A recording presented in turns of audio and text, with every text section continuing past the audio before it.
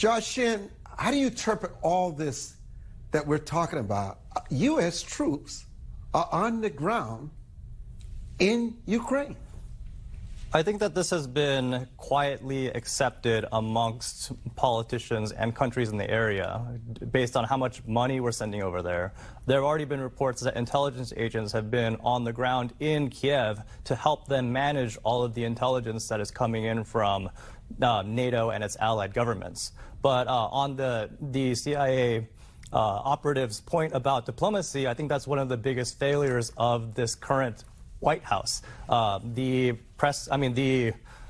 diplomats there tend to treat international affairs like a sitcom, where they don't really keep in touch and do the groundwork that is required to, keep people in line and keep people informed, right? We're seeing this with Saudi Arabia, which was reportedly this week.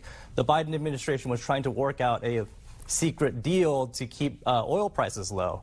And Saudi Arabia threw them under the bus as their relations between their crown prince and Biden, who has been ignoring him for the past 2 years, it melted down. So this is just another failure of this current administration's diplomatic protocols, and I think that it's a real letdown to his voters. I feel bad for the Democrats and I guess the swing voters who in 2020 thought that he would bring normalcy back to the White House, but it was everything has just tumbled back into disorder.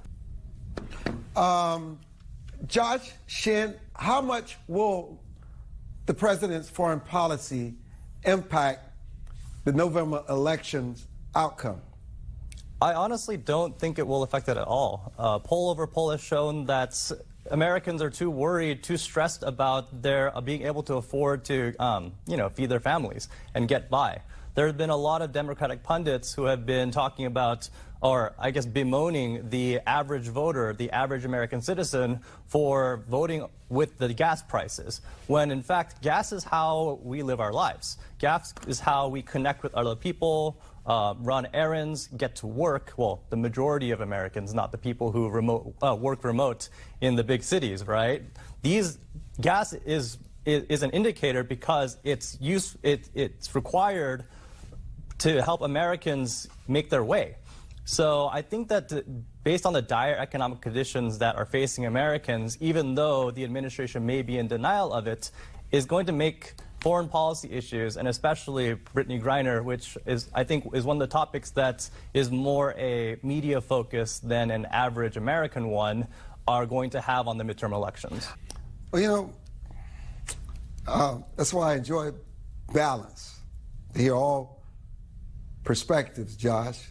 Well, we've talked to many Democrats in Pennsylvania at the highest level, and they felt it was disastrous. And even people who were polled immediately afterwards doesn't even feel, forget about everything else, he has the capacity to even serve as a U.S. Senator. I can understand everything Robert is saying about somebody's stroke, a grandmother, but should that person be in the United States Senate? No, he shouldn't. A public servant's role is to serve the people. It's not the citizen's role to, approve of or, try to make up for a candidate's faults. And I think that there's a lot about Mr. Fetterman's performance that raised a lot of doubts in people who are looking to him to represent them in the government. The reason why Fetterman doesn't have mansions is he's been living with his parents for so long, right? Like, there's only so much you can do to dress up the fact that you are a man of the working class people when you went to Harvard, when you haven't really had a real job until you got into Pennsylvania government. So it's not that Fetterman is not noble or had no choice, right? I believe that he had to take the debate. We've seen in Arizona that the Democrat there, Katie Hobbs, has fallen to a double-digit deficit, in part because she turned down a debate with the Trump-endorsed nominee. So I don't think once he won the primary, Fetterman had a choice to enter the debate.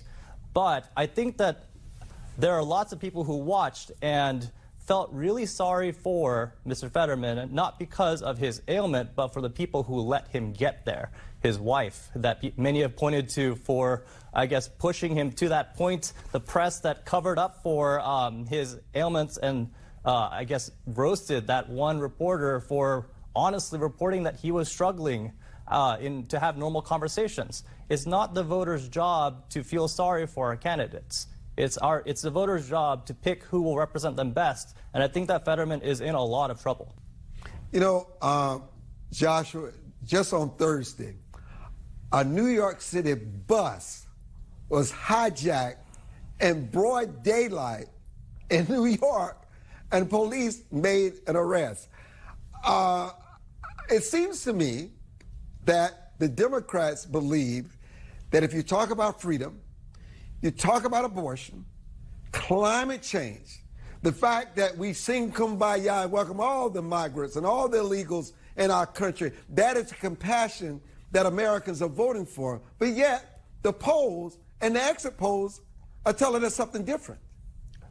To our other guest point, there has been a leveling out of the polls, right? So last week, a lot of polls showed that Republicans were very far ahead in terms of the generic congressional ballot, whereas this week that has been tempered a bit. They're still in the lead, but by not as much. But so to Republicans, I'd say don't get cocky. You haven't won the elections yet. But at the same time, I don't think that voters are going to forget the stress, the financial stress, the danger they feel going out into public when these crimes are happening in broad daylight, right? Not only can they not afford to get to where they want to be, they have to worry about their safety. And to the other guest point about the polls, I think that, yes, there is some type of pushback, and Democrats are resurging a bit, or recovering at least. Gas prices are falling again, and again, the polls are pretty good. But at the same time, a lot of their candidates in key races are struggling to break 48%. They no longer have clear majorities, and these were not supposed to be close races. For example, the fact that Zeldin is, running neck and neck with Hochul, or that there is a Republican in Oregon that not a lot of people are talking about, Christine Drazan, who's catching up. She's polled ahead in the last at least 5 polls. These were not supposed to be competitive races, and I think that's because people voted on the promise of these ideals in 2020, and they've realized that, they just don't, these policies don't work.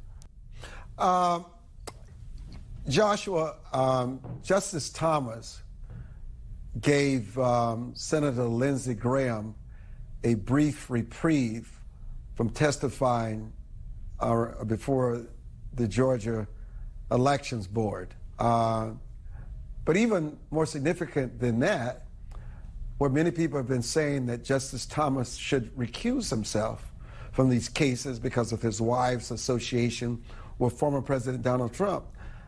It seems to me that Justice Thomas is deciding his own beat, and has the media's narrative and the left screaming, recuse yourself, is having no impact on how he feels, whether he should be a part of a case or not going forward.